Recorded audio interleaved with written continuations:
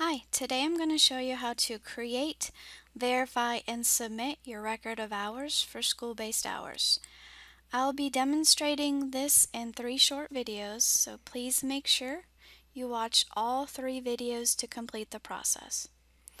The first video will include how to create your record of hours / checklist. You should be logged on to MyCourses and SPC. Classes EEXX3012, and my record of hours checklist is actually in week 6. I'm going to click on this. We know this is our assignment that has an integrated link to Chalk and Wire because of the purple box. So we're going to click on here. And it's going to take us to Chalk and Wire. And it lets us know, this is actually the class I'm going to be doing this in, TSL 3080. This is for the record of hours. Our first phase will be create a record of hours or checklist. And to do that, we're going to go to Menu, Work, scroll down to Journal. Here I'm going to go ahead and type in the name of my journal. I'm going to use SPC Demo Student, and then I'm going to use 3 behind it because I've already created 2 down here. So this will be the 3rd one. Your teacher may have a naming convention they would like you to use, so go ahead and use whatever they've asked you to call it. Now we need to choose a template, and here on the drop down, if you happen to be taking one of these other classes, these are CCT checklists, but for what we're doing right now, we're creating a record of hours template, so go ahead and choose that. Then we're going to click New Journal. Here we click New Journal Entry, and we're going to scroll down a little bit. We're going to choose our supervisor next by clicking on this blue Choose Supervisor.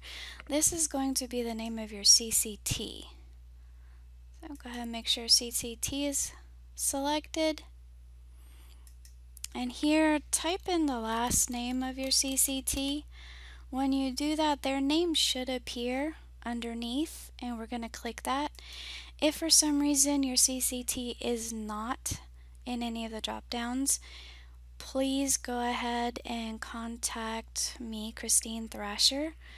It is thrasher.christine@spcollege.edu, and I'll go ahead and get that person added for you. After you click the CCT name, it appears in the right hand column, and then we're going to go ahead and click Done.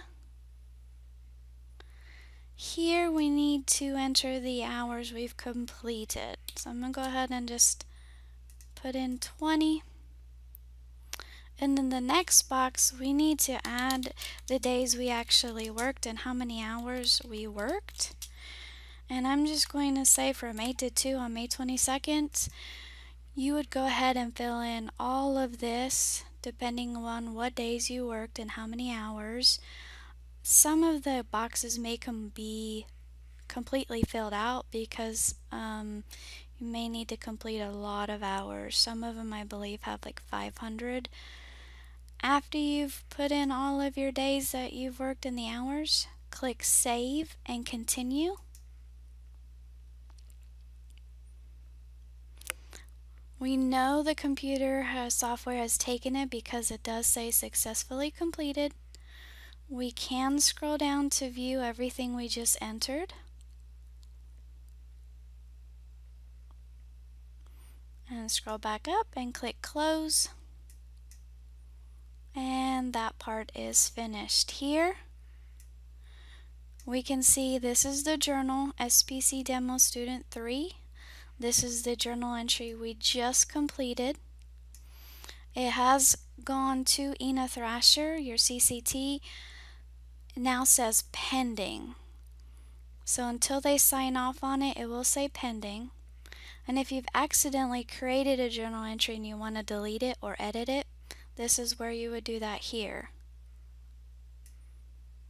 I just wanted to show you my contact information is down here if you need to email me or call me. This is the contact information to add any of the CCTs. And that is how you do a journal entry. Thank you.